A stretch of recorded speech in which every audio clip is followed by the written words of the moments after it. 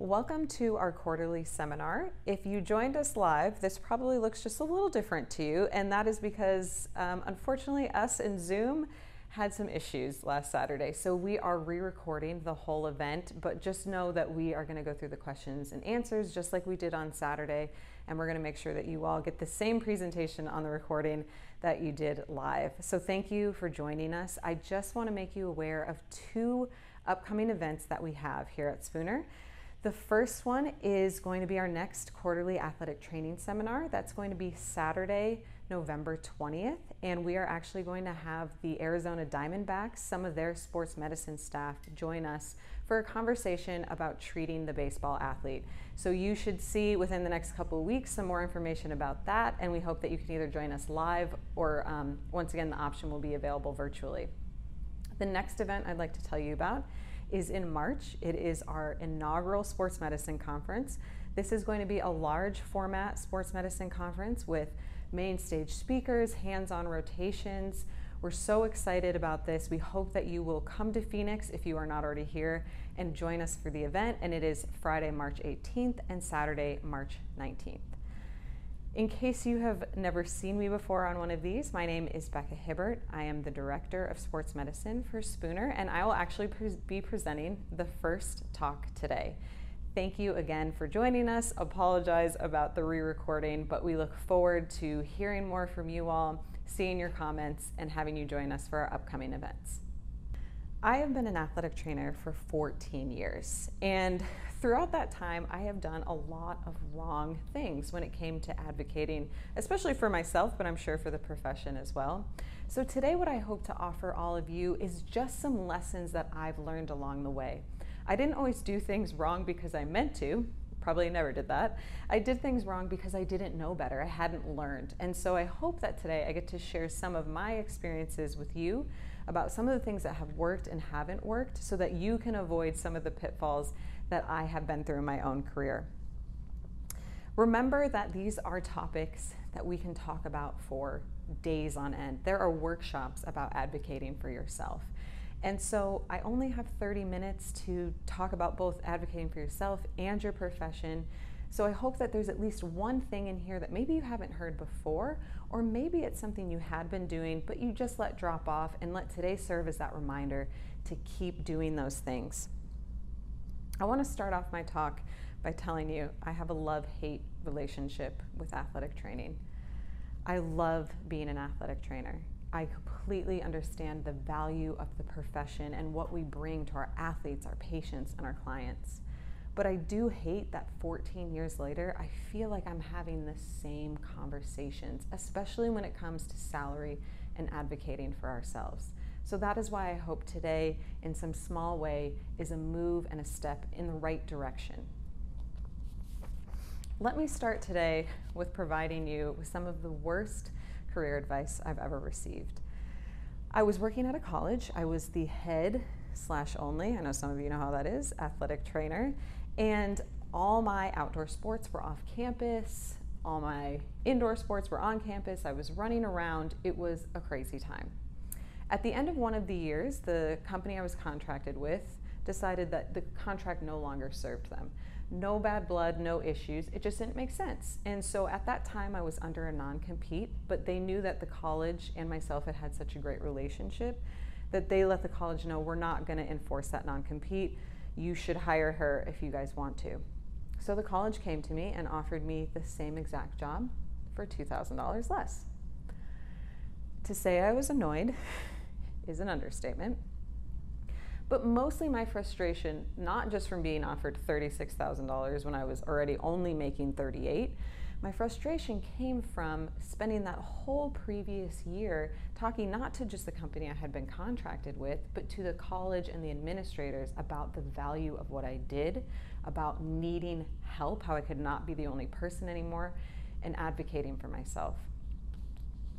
So one of the administrators at the college knew that I was frustrated by this, and he called me and he said, Becca, it's just a couple $1,000s less than you're already making. Don't give up a job you like for that. We have to remember that sometimes with the worst advice also comes the best lessons. What I learned that day is that no one will or should be expected to care about my career as much as I do. No one will and no one should be expected to make me a priority above themselves, above the department. He didn't mean it in a bad way, but he was giving me terrible advice. I ended up leaving that job. And I'll be honest with you, it is by far the best career decision I've ever made. It completely changed the trajectory of the path that I was on. And honestly, I would not have the job I have now if I had not made that decision. But as we go along today in my talk, I just want you to hold on to this one piece of advice I'm going to give you next, if nothing else. At the end of the day, it is your decision. It is your career. And it is your mental and physical well-being on the line. So you have to make the decisions that are best for you. So first I want to start with the number one rule of negotiation. Are you ready? It's going to blow your mind. The number one rule is to ask. You might be saying, I am spending an hour of my life listening to this, and this is the advice. But let me tell you, it's not just in athletic training, it's not just in sports medicine, it's not just in healthcare. In every profession, so many of us make the same mistake. I know I made it, I'm sure some of you have made it too. We assume that people will see the hard work that we put in. We assume that they will see the long hours, the exhaustion, the spreading ourselves thin, and that they will reward that behavior or reward that financially. And I want to be honest with you, that's not going to happen. There may be times it does, but you should not live your life hoping that that's going to happen. If you don't ask, people assume you are fine. And I will be honest with you, rightfully so, they make that assumption. You have to ask. So, when you're advocating for yourself in a new job, what are some things that you should be doing? First, never accept an initial offer. So after I left the college, I had no idea what I was going to do. Eventually, I was offered a job through a hospital system. And the HR department called me. They offered me more money than I was making, more money probably than I thought I would potentially ever make. And I was thrilled. I had, however, learned somewhere down the line that you never make a quick decision when it comes to accepting a new position. And so I gave them the classic, give me 24 hours, I need to talk to my husband and I'll get back to you. I did talk to my husband, but more importantly, I talked to my sister, who is an executive in a completely different kind of profession than myself. And she said to me, that's awesome. Now you're going to go ask for more money. Maybe you didn't hear me. They offered me a really good salary. I don't care. You go back and you ask for more money. You negotiate for more pay. It will be the only chance you have to do it. And you almost always leave money on the table when you don't ask. So I went back to the HR department as I was told. And I said, thank you for the offer. I'm really excited. This is a range I feel more comfortable with. Now in a hospital system, they have their ranges down to a T. They know your job, they know your experience, and they find that number. But they did offer me a sign-on bonus, and they gave me $5,000. Now I pretended like I knew that was gonna happen, and I didn't. But once again, that advice was so key from my sister. You go back and you negotiate. You have to remember that you have nothing to lose when you're asking for a higher salary. You have nothing to lose when you negotiate. They're not going to take back the offer. Negotiation doesn't end until somebody says best and final offer. And yes, they may say that on the first phone call, and of course that may change some things, but usually they don't, because you have to remember they want you. They chose you for the position. Most HR departments, honestly, come in a little low because they assume you will negotiate. And if you don't, they just know that you don't have experience, and I don't know, maybe they high-five each other and are excited that they talked somebody into a little bit lower salary. But at the end of the day, they assume you're going to come back and negotiate. On a little bit side note, you should always expect to be treated like an adult. And what I mean by that is I have dealt with several HR departments that had no idea what an athletic trainer was. But anytime I went back to negotiate or ask questions, they always respected me, they always valued me. So if you're dealing with an HR department or a direct report, whoever it is, you should expect to be treated as an adult. And that is a big red flag if you're not. Probably don't want to be with that company. Negotiating doesn't mean you will get what you ask for, but you definitely won't get anything if you don't ask. Another thing I think we talk a lot about is knowing your value and knowing your worth. And these are very important items. What you have to remember is do not tell them at a new job what you currently make. Most states actually have a law that states they are not allowed to ask you what you currently make. So make sure you are aware of your state laws before you go into a position. If you're asked that question, you can simply respond, and a great response is, I would be more interested in hearing what you all have budgeted for this position. If they keep pushing for a salary response, this is where you want to have done your research before you walk into these conversations. Provide them with a range, not a single number, and do not undervalue yourself. Provide them with a range that makes sense, that goes with the job that you are wanting to take. What value does this job place on you? Not what did you make at your old job. Repeat that to yourself anytime you're afraid to ask for a little bit more or to give them a range. You have to remember also that there are other things that you can ask for. It's not just always salary. As you learned from my story, I had no idea that companies gave sign-on bonuses at the time. But that is something that you can ask for. You can ask for more flex time, more money for continuing education, maternity and paternity leave if they don't already have that. There are various things that you can ask for beyond just a salary. Now you can ask for just a salary, you can ask for just some of these other items, or you can ask for them all together. It's called negotiation because you want to work through some of those items. Lastly, be self-aware. You have to be logical in your request. Listen, athletic training is not the best paying profession, and it needs to get better, and that's what we're talking about today.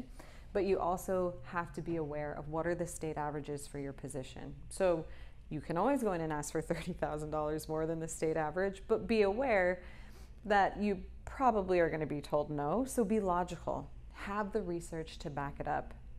And, just a quick note to athletic trainers, know what your experience pays. I know for a few jobs, I said I had my master's before it was required. Didn't move the needle. I had lots of years of experience. Oh, well, this is just what the job pays. That's not okay. So don't allow a job to just tell you no matter years of experience, education level, that's just what you get paid. Make sure that you know what your experience pays and that they pay you that way. So let's say you're already in a job and you want to ask for a raise. There are 3 questions that you should be asking yourself before you go in to talk to your direct report. Have you been at your job for a year? Unless there's been a completely different job title added to you, massive changes to your job, it's going to be very difficult to go in at 3, 6, 9 months, whatever it is, and ask for a raise. This is why initial negotiation is so important.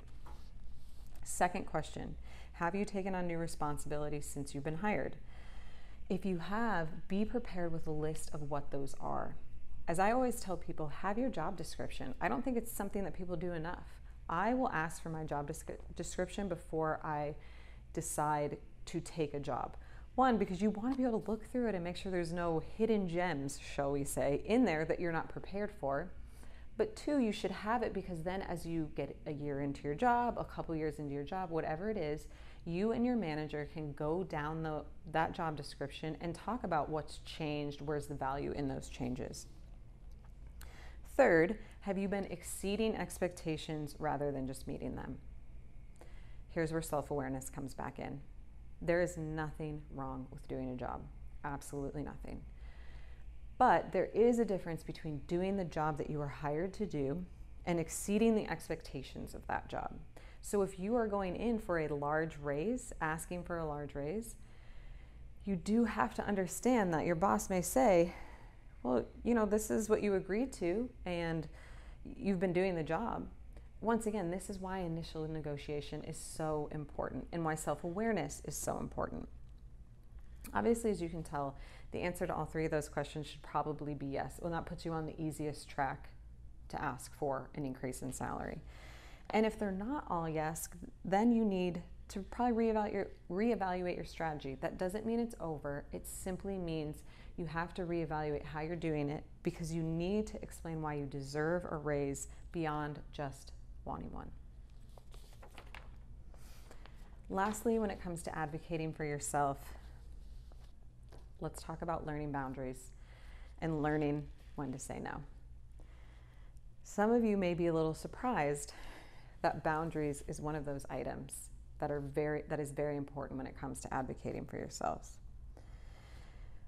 But here's why. And I'm not putting this on any of you. This is a term I came up for myself. You know, I burned out of the collegiate setting for athletic training. I had a savior complex. I was the only athletic trainer. I was the only person that did the job. I was the only one there. I had to be there. I had to be there. And what I ended up doing was sacrificing myself in order to do that. I was not setting boundaries. I have a really good friend. Her name is Vanessa Shannon. She's fabulous, who is a sports psychologist. And I wish I had known her before my burnout, but I met her after. And what she often talks about is control the controllables. In a career like athletic training, where so much is out of our control, you have got to control what you can. You have to set the boundaries. If a change happens last minute and you didn't know, do you still go? If an athlete tells you about change of plans, but you never hear it from a coach or administrator, do you still go? When there are extra duties or PRN, or your company is having a hard time hiring people, are you the person they always go to because you always say yes, even though there's other people to ask? And are you still saying yes? Are you working the time they're paying you for? This is not a comment on 40 hours a week, 5 days a week. That's not what this is a comment on. What this is saying is perhaps you did negotiate a good initial salary, but you have such a hard time putting up boundaries, knowing when to say no, that you're just always feeling stretched thin, you're always exhausted, and you're starting to feel like you're not making the money that you thought you were. What is in your control that you are allowing others to control, which is making you feel that way? Obviously, as you control your schedule or figure out ways you can do that, it has to be in a way that works for you and your employer.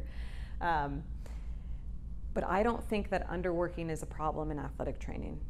It is the overworking, the pushing ourselves to exhaustion, the sacrificing ourselves that I see as the bigger issue. So I don't think we're ever going to have an issue where people are trying to work 2 days a week to be an athletic trainer. I just think that we have to learn boundaries. Let's switch gears and talk about advocating for the profession. So obviously I'm an athletic trainer. That is the expertise I have, the experience I have. So that is what I'm going to speak to. But I know that we have other sports medicine professionals joining us. And so I hope that there's at least a few things in here, and I think there will be, that also apply to you and your profession. I hope that maybe I present something that you haven't seen before or haven't heard before, or at least see it in a new way and take that into your advocating for your profession. Advocating for your profession is often taking those things we just talked about when it comes to advocating for yourself and making it now about the collective whole. So, if you work for a company that has 3 athletic trainers, 10 athletic trainers, 75 athletic trainers, and there are common issues and concerns, are you all getting together outside of work, coming up with strategies, having discussions about what you can bring to your bosses? Here's what you have to remember. Right or wrong, disorganization amongst a group of employees often can seem like complaining. You're in a room of 20, 25 people. It's your quarterly athletic training meeting, and you always have those few that stand up and say stuff. And then you have a room of people that all look a little nervous, a few people maybe chime in. To a boss, what you're seeing are these issues of these few people, which is not to say it's not a concern, but is it just the issue of a few people, or is it the concern of the group? So if you come together, you come up with strategies, come up with a plan, and you present that as a group, then it is a lot harder to fight a collective voice than a singular one. It is a lot harder as a boss, as an employer, to say, oh, those people just complain, versus saying, you know what, this is a real issue that we need to deal with. You have to be prepared for pushback. Is that frustrating? Yes. But rarely anything in life do we get exactly what we want right when we ask for it. So you have to be persistent. Persistence creates change. It either creates change in you or it creates change in them.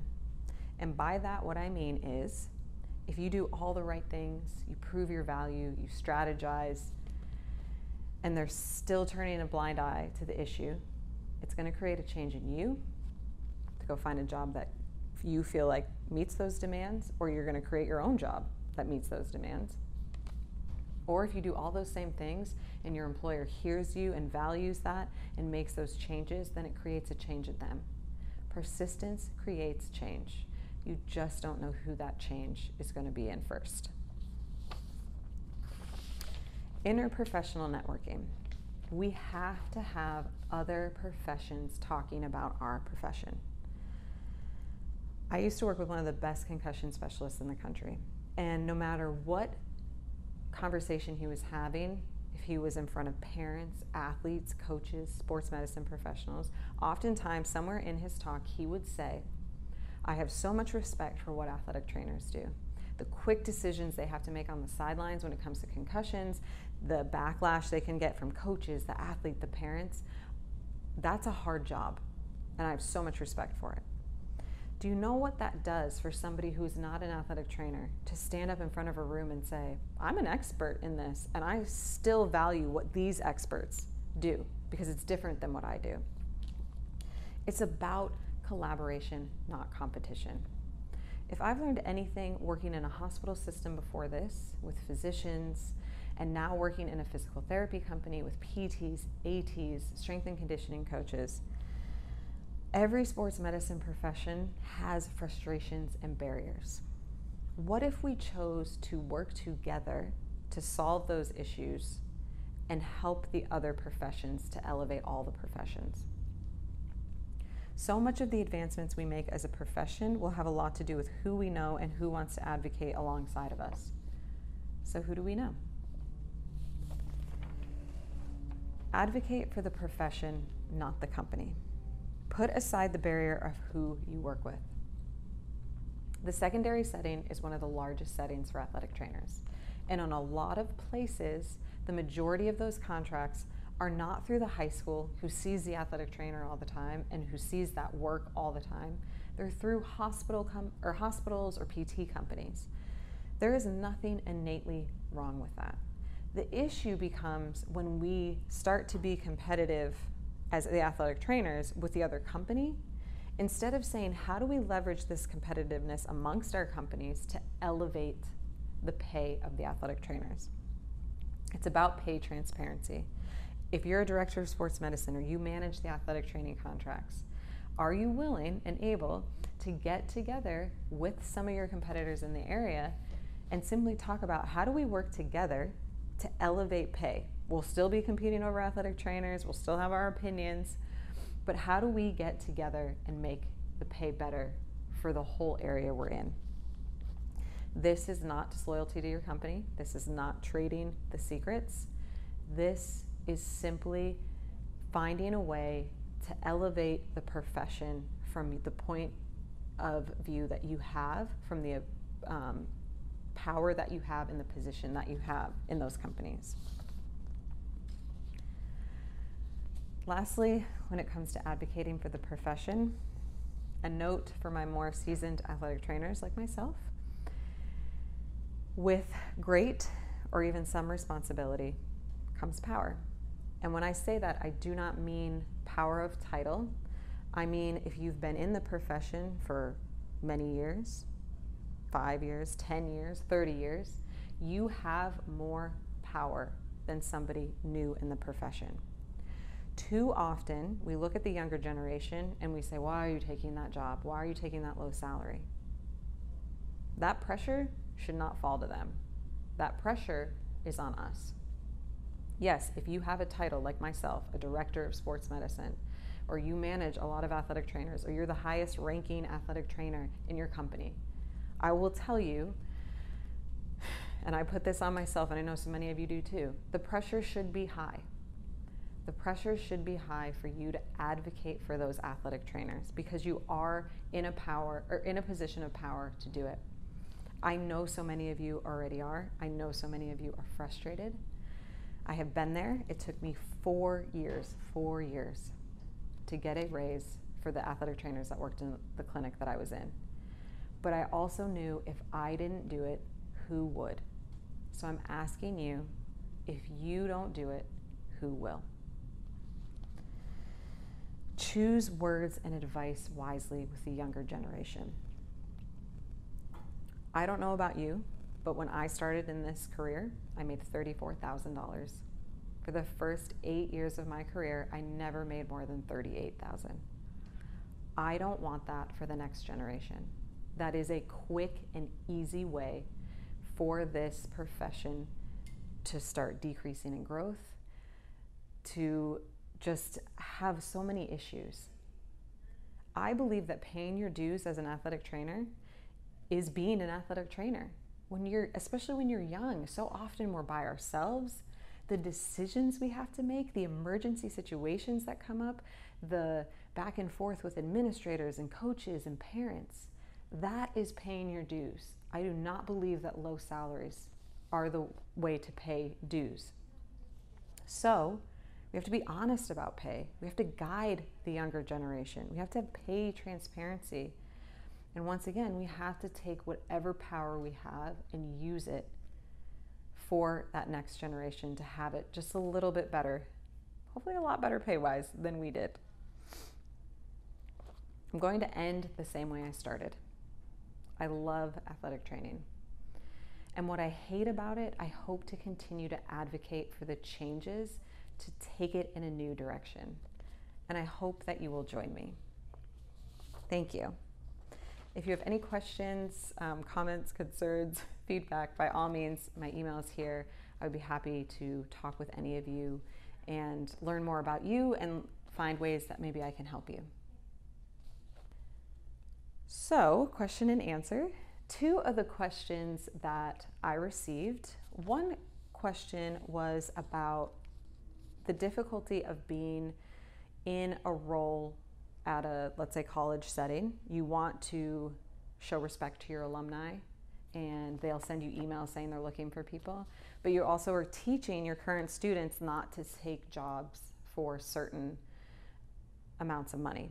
And so where's the line there? You know, respecting the alumni, sending those emails out, but then also not promoting jobs that basically go against what you're telling students. So my answer to that question is simply, can you get together with your colleagues at the college in the athletic training department and come up with a number?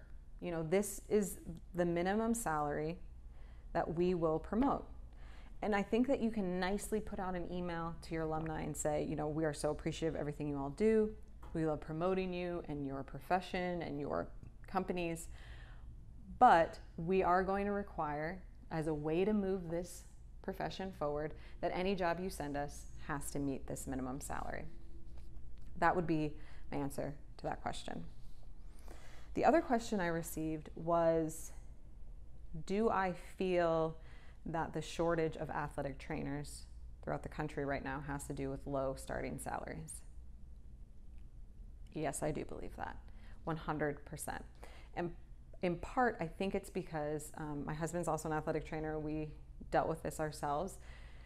Too often, when COVID started, the first people laid off were athletic trainers. And I think that what so many athletic trainers realized in that time was, I can keep doing this job, I can keep pushing into this profession and feel undervalued, or I can say no, put a boundary up, and either go find an athletic training position where I am valued, or I can just do something completely different. And I think that's what we're seeing, is that a lot of athletic trainers were just saying, I'm not going to keep sacrificing myself, my time for such low pay and to be undervalued. And I do think that's a reason we're seeing the shortage, though I do believe and hope, sometimes supply and demand.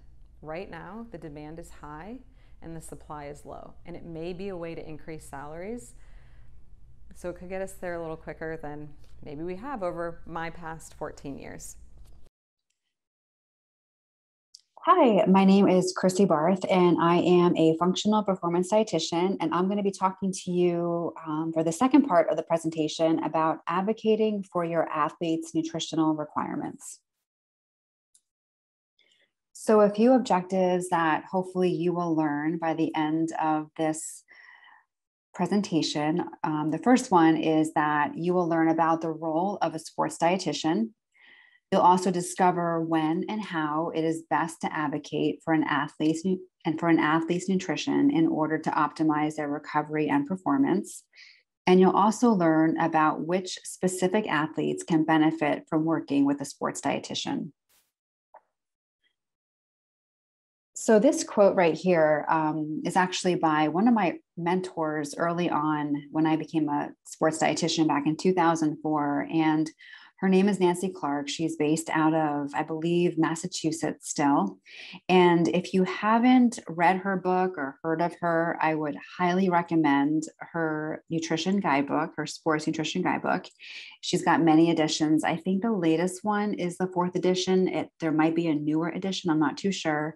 But if you are an athletic trainer and you're looking to learn more about sports nutrition and how to communicate nutrition to your athletes, I think this would be a really great book for you to have.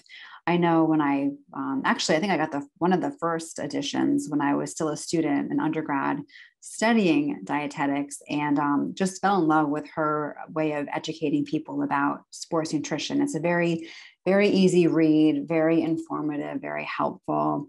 Really, she debunks a lot of myths too, which is always wonderful to read about. But her quote, she says that the performance of an athlete can be impaired or improved significantly based on the adequacy of their diet. And so bottom line is that nutrition is such an important role in an athlete's performance and recovery.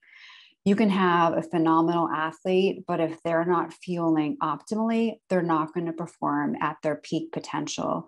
And then on the flip side, you can have a good athlete, not the best athlete, but a good athlete. And if they're fueling optimally, they're going to perform at their peak potential. And so food, or rather good food, is good medicine, because we also know that depending upon one's diet, food can be not so great medicine. So really educating the athlete about optimal nutrient-rich food to help them perform at their best. And so a case study that I wanted to share is about 2 injured athletes. So both of them are phenomenal athletes, basketball players. The one athlete, and they're both injured. The one athlete was living on fast food from breakfast to dinner, and he felt great. He had tons of energy. He was a just phenomenal athlete. Didn't think anything about it. Just continued eating his fast food for the majority of his meals and snacks. The other athlete was really conscientious about his nutrition intake, ate very well, all of his meals, snacks, planned ahead, was really on top of his game with his nutrition. Well, they both got injured, and the athlete that was eating a lot of fast food did not recover as quickly as the other athlete that was really made nutrition top priority, or continued to make it top priority. And he recovered at a pretty speedy rate. The other athlete, who was living on fast food, I believe he learned more about the importance of nutrition, and in time, he slowly changed his diet, because living on fast food isn't the best thing for us. Fast food here and there, perfectly fine, but for all your meals, it's not going to fuel your body as well as nutrient-rich foods. let alone help your body recover. So when it comes to that team effort, you can see that a sports dietitian is a part of that team effort, as well as a team physician, athletic trainer, physical therapist, sports psychologist, coach, trainer, parent, athlete. It really takes that whole team to help that athlete be the best athlete that he or she can be. And I was very fortunate because when I became a dietitian back in 2004, there weren't that many sports dietitian positions available. And so when I started my own business back then, it was primarily geared towards working with athletes and also those that were recovering from eating disorders. And was very fortunate that one of the first teams that I worked with was a phenomenal soccer club in the Phoenix metro area. And when I went away to the coaches retreat, it was actually in town at a beautiful resort in Scottsdale. And it was such a great learning experience for me because I got to see what a great group of professionals this team was. And this sport, it was primarily working with athletes that were like, grade school through high school. And they had just a coach for every age group. They had a sports psychologist, a lawyer, everything. And it was just a great learning experience for me to see how a team can work together. And it's not just the coach and the athlete, but it's everybody. It's that collective unit. And so that was a really great experience for me. And we're seeing more and more nowadays, now that we're in 2021, that a lot of these sports teams, I would say primarily collegiate level and professional level, you're seeing a huge sports medicine and training facility or training team composed of all of these different professionals and then some more, because it does take that team effort. Absolutely. So what is a functional sports dietitian? So a functional sports dietitian is a dietitian that specializes in sports nutrition and who also offers a personalized and holistic approach to help the athlete maximize their health, development, and sports performance. And so not only do we talk about or educate the athlete about food, which encompasses, of course, nutrition education and hydration, but also supplementation. Supplementation includes just a vast variety of different supplements, from vitamins, minerals, sports performance enhancers to engineered sports foods. And it's really important that when we're working with athletes that we try to recommend supplements, especially if the athlete is of the collegiate level or professional level, that the supplements need to be NSF certified for sport or informed sport, because these are two organizations that test products for banned substances. Now, can we always promise that a supplement is going to be free of banned substances? I like to say yes. However, there was a recent incident that I'm aware of where, unfortunately, an athlete took a supplement that was supposed to be free of banned substances, but in reality, whatever supplement this athlete was taking actually had a banned substance in it. So we have to be so careful what we recommend to athletes when it comes to supplements. But by all means, refer out to a sports dietitian and as well as the sports medicine physician as well. We also take into consideration lifestyle.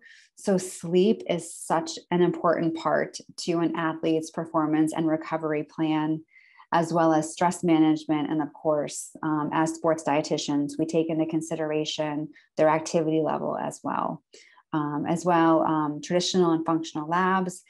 Traditional labs or conventional labs, like your typical blood sugar, blood glucose, cholesterol, liver functioning, enzyme tests, and things of that sort. But functional labs is what is somewhat newer that is being offered for athletes and for all people, but specifically athletes. So for these functional labs, when I order or when I look at a functional lab test, I'm typically recommending either a test that is a gut health test, so we can get a better idea of what is going on in the gut, because we know that our health begins in the gut.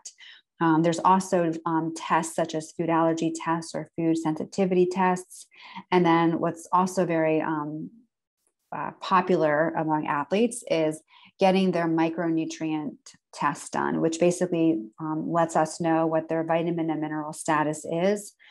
And we get a printout that tells us if the athlete is at normal levels or borderline deficiency and deficiency. And so just a really good baseline to get. And then, of course, educating them on food first and then supplements second. Because I mean, if there are so many athletes that I know that just take so many supplements, and we don't need to take so many supplements. That's why it's good to get a good baseline from this particular test, and then supplementing accordingly. And then lastly, giving the athlete resources and then also referrals. So one example of an important referral would be if I'm working with an athlete that I know has an eating disorder, I want to make sure that I refer this athlete to a therapist that specializes in eating disorders.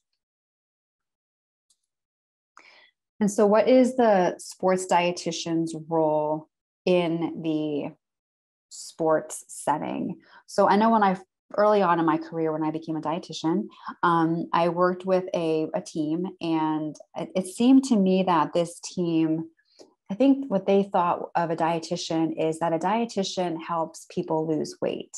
And so they, if they had an athlete, it was usually, I was seeing the athlete because the athlete wanted to lose weight.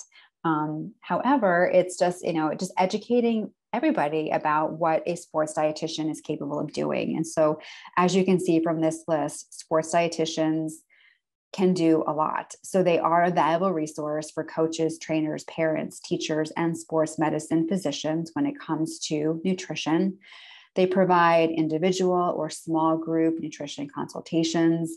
I know when I worked in Major League Baseball, it was always really great because the team that I was working with, I would go to the training complex, and I would either meet with athletes individually or as a team, giving a team nutrition presentation, or the strength coach would oftentimes break up the players in different groups. So I'd be working with let's say the pitchers and the catchers, the infielders, the outfielders. And so it was very well organized. But as a sports dietitian, he or she can work with anybody individually, small group settings or large team settings as well, or even maybe just working with the athletic trainers or the physicians. Really, it can be working with anybody within that team. Sports dietitians also develop and deliver nutrition presentations for the team, like I said, so a large group setting. And this can be anywhere from like a sports nutrition 101 or one talk emphasizing recovery nutrition, performance nutrition, supplements, hydration. So it can be really much anything in terms of sports nutrition. They also participate in events and develop and monitors a team's hydration and fueling protocols. They plan team meals for training table, including a sports team's budget. Now, not every sports team has a training table. We oftentimes will see this in most collegiate settings and then also most professional settings. But the training table is where the athletes go to fuel or to eat. And so typically training tables are primarily set for breakfast and lunch, and then sometimes like a grab and go dinner. And this is both for practices and also games. And then lastly, sports dietitians provide nutritional supplement education for before, during, and after training and competition.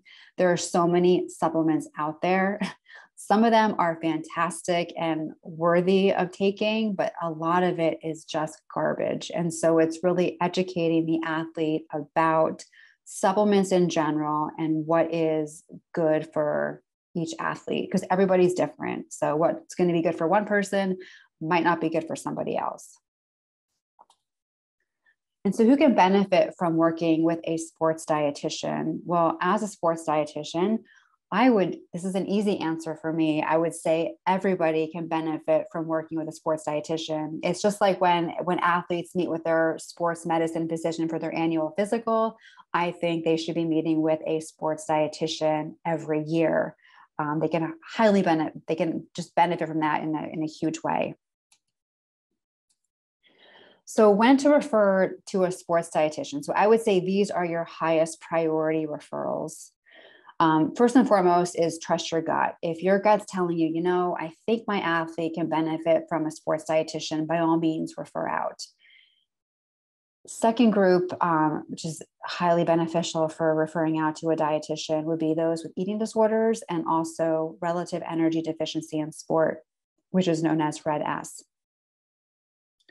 So the sooner that you can get your athlete treatment or help regarding these two areas, the better the outcome for the athlete will be.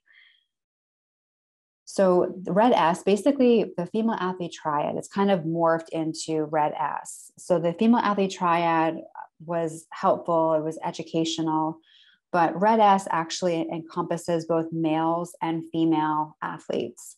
So basically, the athlete is not consuming enough nutrition to maintain his or her performance and healthy weight range. So if an athlete is under fueling, that's going to slow down their metabolism and basically slow down every part of their bodies and brains, because the body likes to be in balance. And so because the body fears starving, the metabolism is going to slow down to compensate for underfueling. Well, by underfueling, that's going to eventually affect one's hormones. So for females, estrogens, males, testosterone. And when that happens, we can start to see, especially in female athletes, because they're not going to get their monthly menstrual cycle to support their bone mass, then we start to see osteopenia and then soon full-blown osteoporosis, which is weakening of the bones. And this can affect both males and females because we need our healthy bones are determined by having healthy hormones. And so again, the sooner that you can refer out, if you suspect any type of disordered eating, it's always best to refer out to a sports dietitian. Now, not all RED-S athletes have disordered eating. They might just be super busy, super active, and they might, which for me, it's hard to believe, but they might just forget to eat or their appetite might not be the best. And so it's good to educate them on the importance of a sports nutrition optimal diet for them. Injured athletes, by all means, are highest priority because they have elevated nutrition and micronutrient needs. Gut health challenges, which I'm seeing a lot more of these gut health challenges. And I think a lot of it is because of our food supply. I think there are about 10 to 15 substances that our government puts in our food supply that are banned in other countries. And over time, the body just can't process these ingredients. And so it really affects our gut health, which can lead to food allergies, food sensitivities, leaky gut, IBD, which is irritable bowel disease. This can be colitis and Crohn's. Oftentimes there is a genetic predisposition to IBD, but stress can also can also exacerbate it. IBS, which is irritable bowel syndrome. It's kind of a big umbrella term for something is going on with the gut and we're not quite sure what that is. Stress and anxiety can also cause IBS symptoms. I didn't put this on here, but celiac disease is more and more common these days because I think now people are getting tested for celiac. And so we're seeing that celiac disease is another big gut health challenge.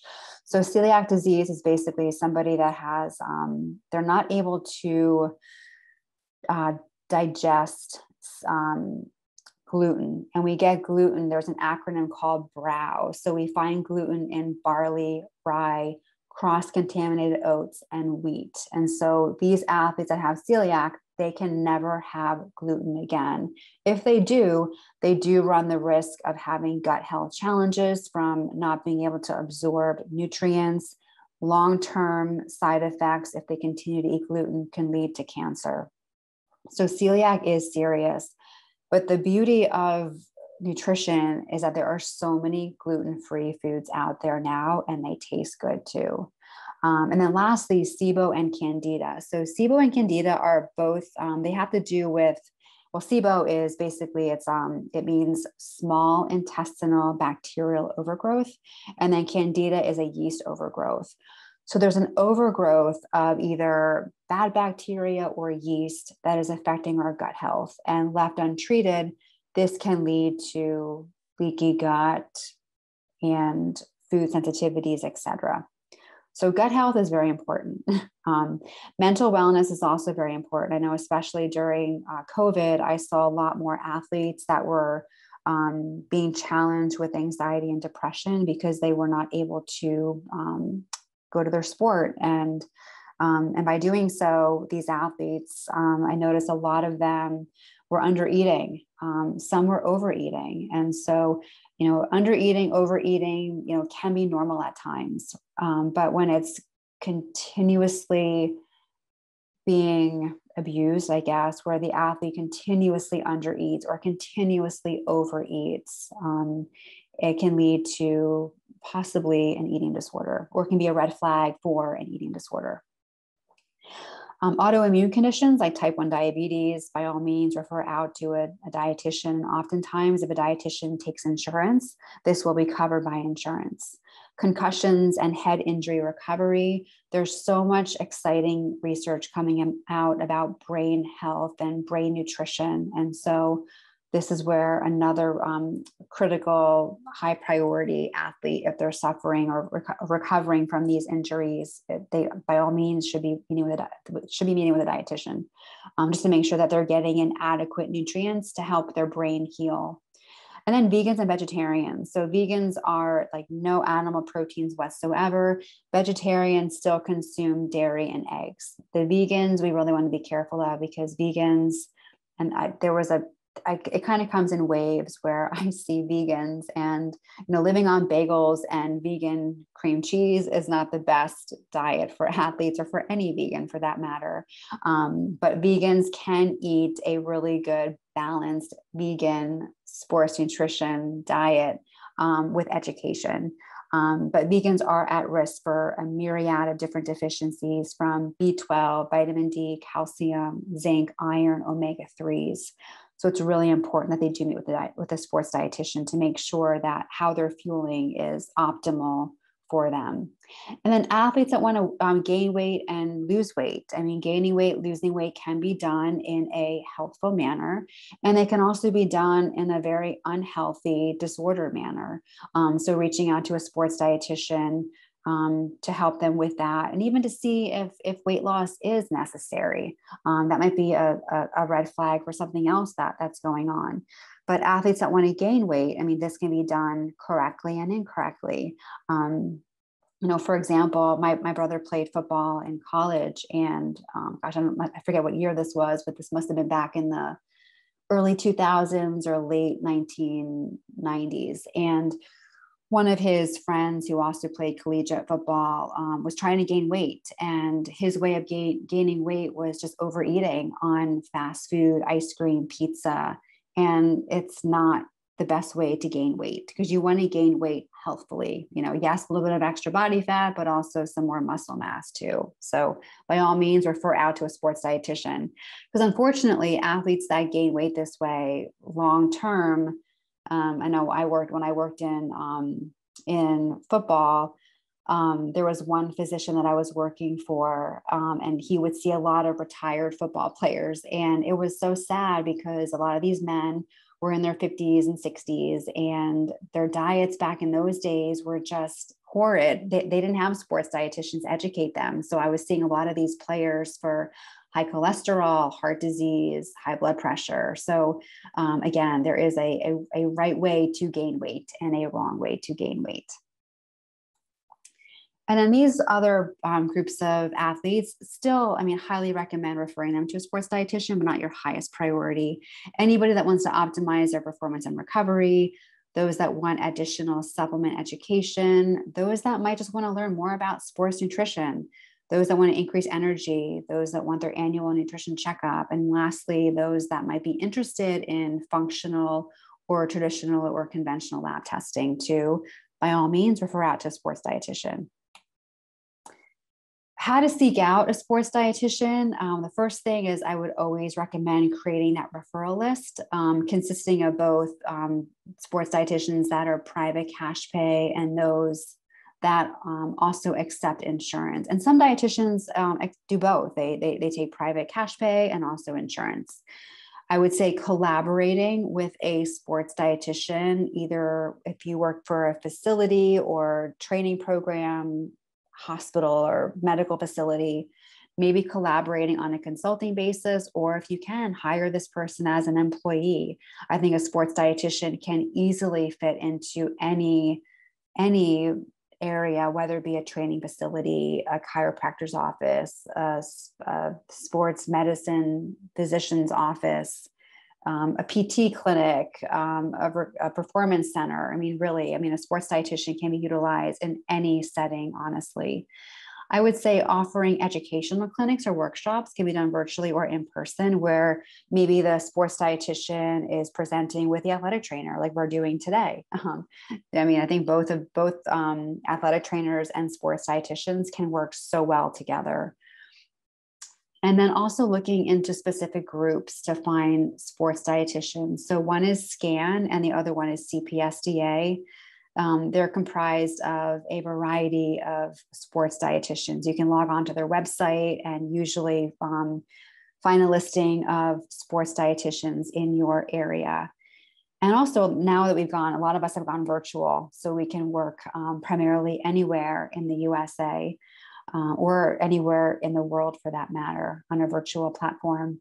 And then lastly is networking at conferences. I found the CPSDA, which is the Collegiate and Professional Sports Dietitians Association, is coming here in Phoenix. I think it's Scottsdale, Arizona, next spring, actually. So this is a great place to learn more about sports nutrition and to network with like-minded people.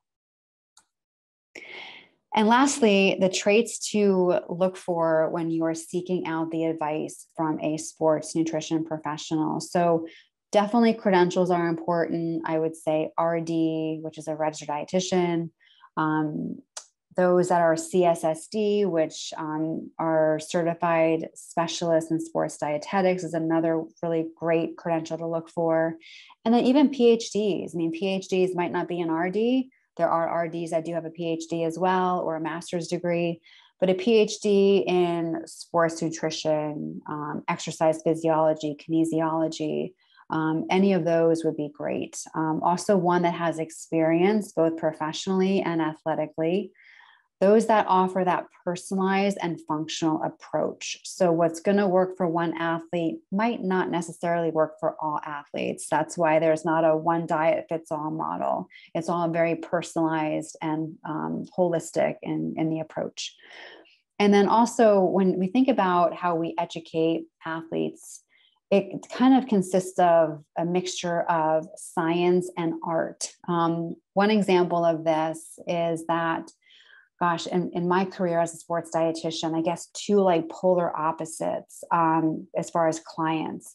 One of my first sports nutrition clients early on was a gentleman who was in his 40s, and he was going down the unhealthy path of being overweight, carrying around excess body fat, high cholesterol, borderline diabetes, high triglycerides, and his father passed away in his early 40s of a heart attack. And he didn't want to go down that path. He was married, had a family. And so he was like, okay, I'm going to seek out a sports dietitian. I'm going to have her help me train for an Ironman.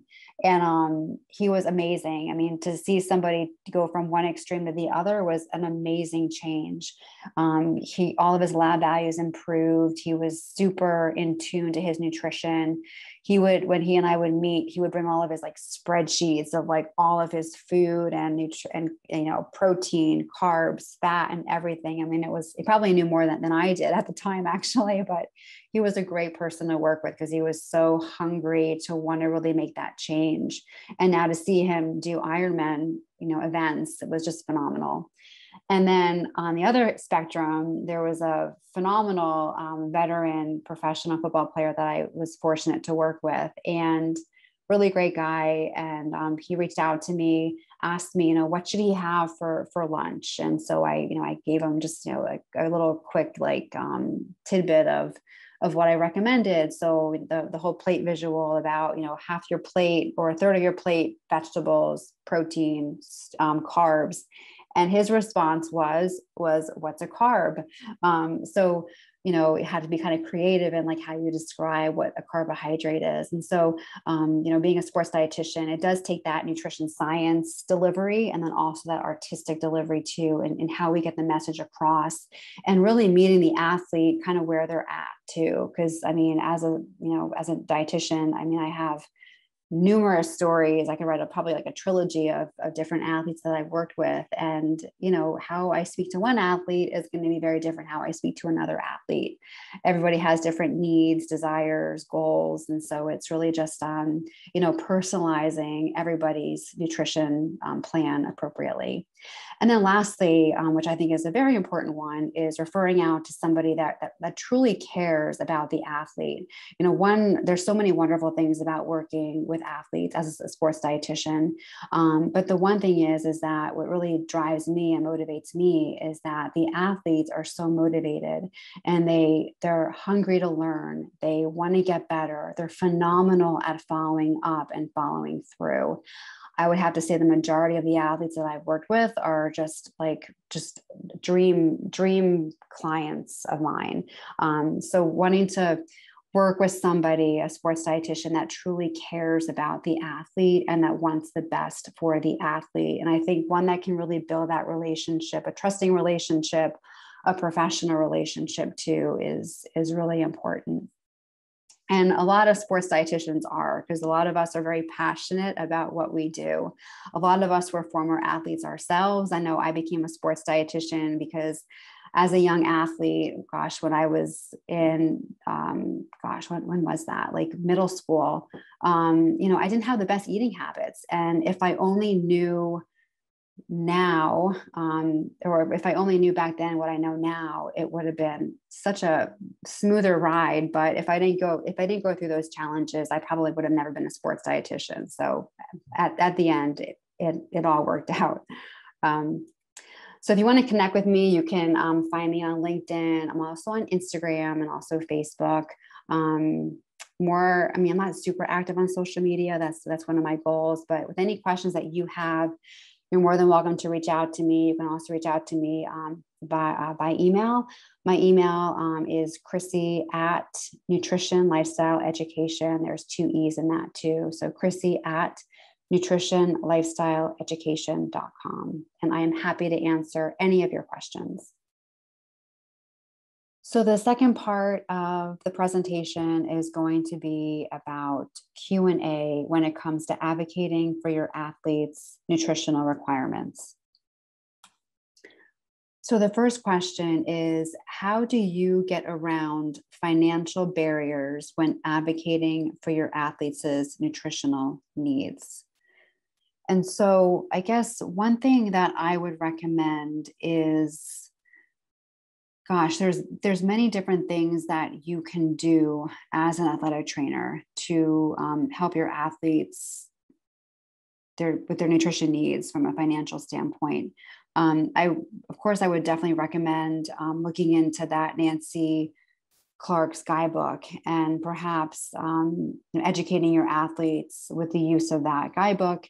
It's always good to get a dietitian or a sports dietitian involved. So whether that be offering a group presentation where, say, each member of the team, for example, can contribute to the group setting or the group presentation, as opposed to meeting individually with a sports dietitian. I know many dietitians or sports dietitians will offer complimentary presentations. You can also even reach out to local colleges, community colleges, high schools. Maybe there are students that want to get their feet wet a little bit with sports nutrition, and that might be a great way to help educate your athletes that might have financial barriers.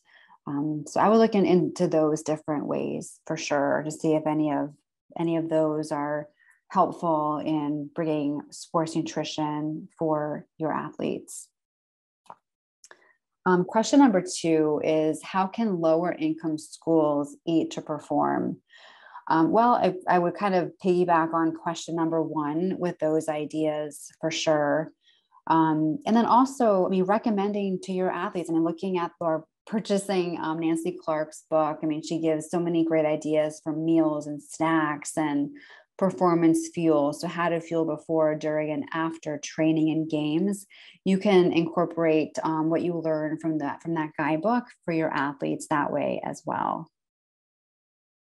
And really, it's about just educating our athletes. If our athletes can walk away learning one new thing that they can apply to their lifestyle, I think you've already won. So, small steps lead to big results. And question number 3, what are a few tips pre-game that we can share with coaches for their athlete in relation to nutrition, hydration to help their performance? So definitely education is where it's at. And again, I'm always referring to Nancy Clark's guidebook or books like that, because they just have so much great information that can be easily applied to any athlete. But I think, again, education in terms of, and it depends upon when their games are, but definitely recommending to fuel every day with a balanced breakfast. If their games are later on in the evening, making sure to come prepared. So whether it be having a light dinner before or a snack before, and then bringing some nutrition to have during the games or practices. So water, sports, glucose, electrolyte solutions, like a Gatorade, a Body Armor, a Powerade, things of that sort. And then also educating, not only is performance important, but also very important is recovery nutrition. So when it comes to recovery nutrition, that magic window, I would say, is about 1 hour post-game, post-practice, post-training, which is where that's the optimal time to refuel. So if you can kind of think of our bodies as being wet sponges after working out or after games, that you don't want that wet sponge to dry out. So post-workout, for example, you want to replete whatever's been lost during that workout. So with good nutrition, so carbohydrates and protein. So just some simple tips on what to pack to be prepared to pack for their games, training, practices, and also what to pack post-training too, which is really important.